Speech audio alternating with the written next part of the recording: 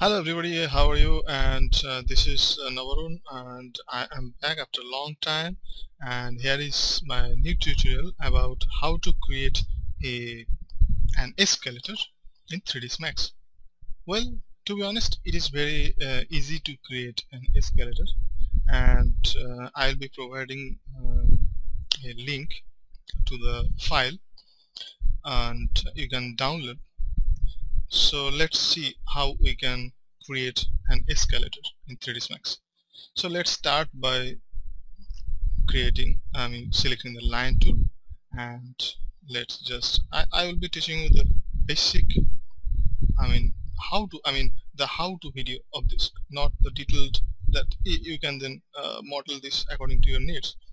So an escalator is like this, and like shade shape. So I'm creating the line, so you can see here we are going to create the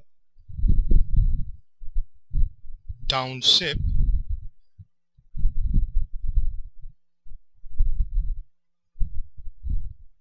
and then shift and right click to finish the design. Now what we need to do is to get this line something roundish, because we don't need a jerk here, and here too.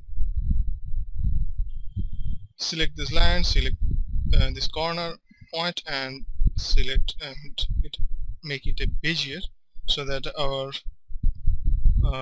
object will follow it. Now you might be thinking that how we can create an escalator by using this. Now the answer to your question is very simple. Like in real world how an escalator looks. So let us just find how an escalator looks. So here is an image of an escalator, and as you can see, escalators are like going up. One row is going up, and the next row is going down. So we need to create that, and you can see here, and here's the basics. We are not going to in the technical details of the escalator, but here you can see escalator works like this, and here is the mechanics. Like the steps will go down or up based on the direction of the pulleys. So what we will need to do in 3D is just this part, not this part, not the mechanical and technical details, just this part, and our steps will go up and down. So it can be configured manually. So let's just select an image, and I should have done this before. Now here's the thing, our steps will go. I am not going to design this thing and this thing. I'll provide a link to this so that you can download this kind of escalator. What I am trying to teach you is how to create this escalator. My technique is not that unique, but still you can follow it to get your result. Now what we need to do is to create the steps. To create the steps, we just going to use simple box, or we can use the rectangle tool to design the steps. So just select this, just create a rectangle like this, just for the steps. Right click it, convert to editable spline, just select the corner, make it corner, select the points. Now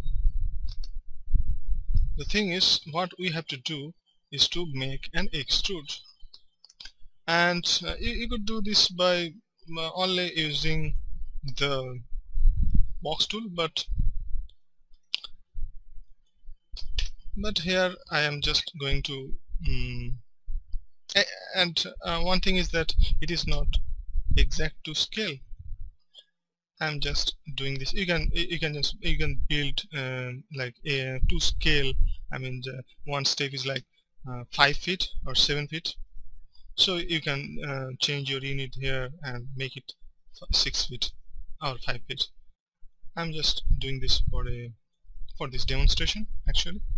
Now what you need to do is to select the effect pivot tool and center to object, and it will go to the center. Okay.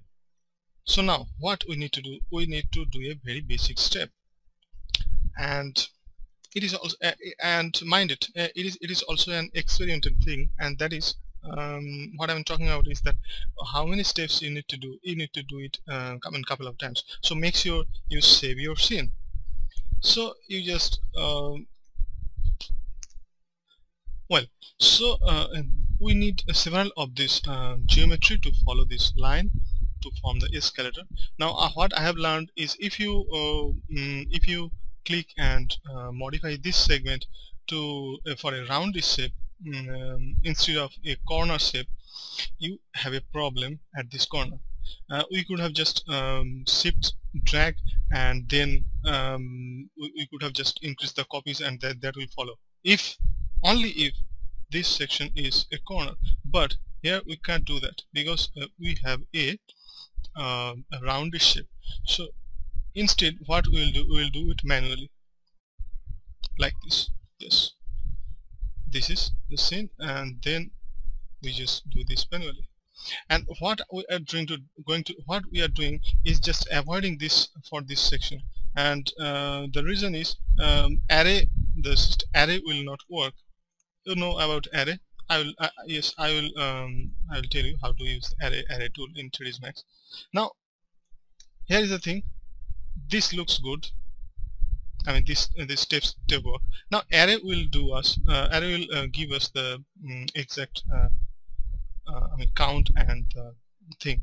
What we need to do is this just select this and then click the array tool, and the count, if the count is 10, okay, then just select the preview box, and if in the X direction you just put positive numbers.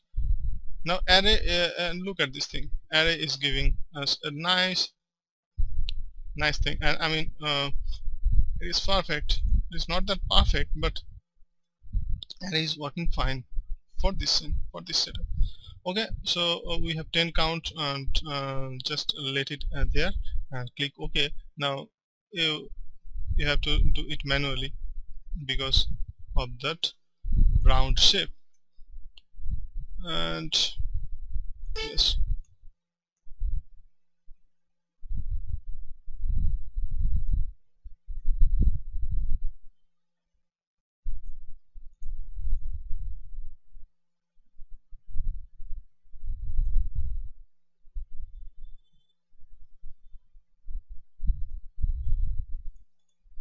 now just you can just instance 4 times, and that's it, and you have made your first escalator scene. Now the thing is that I recommend that you not to use the the roundish shape, because roundish shape will give you some trouble. As you can see, we have some trouble. Now let's play this. You can see that our escalator is playing nicely. Now we have some issues with the here, I mean for the curvy thing, and our scene will stop here, but you could just increase the time length and play. So it is a very easy way to create escalator. I know that it is not that